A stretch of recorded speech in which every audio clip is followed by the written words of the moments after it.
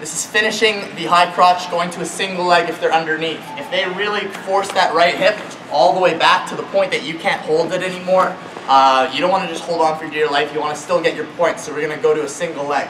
So if I'm in the high crotch and he pressures me, I'm going to swing my right arm around to his left arm.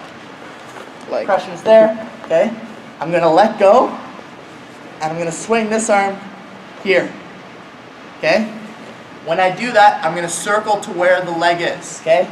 So I'm here, I'm going to circle, circle, and hopefully step over the leg at the same time, okay? All of his pressure is defending the high crotch, he's giving you the single leg. So you can do it actually rather quick. So, medium pressure. It's on. I come and I circle to the single leg, okay? Fully let go, swing your right arm around. You keep your knees tight into you. You don't want to be extended. Keep your knees tight.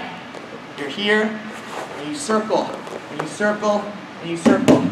I use my left hand on the mat, okay? This is what's holding me up, okay? You keep it on the mat. I circle until I can step over. Once I'm here, I guarantee my points. I go around to the waist, okay?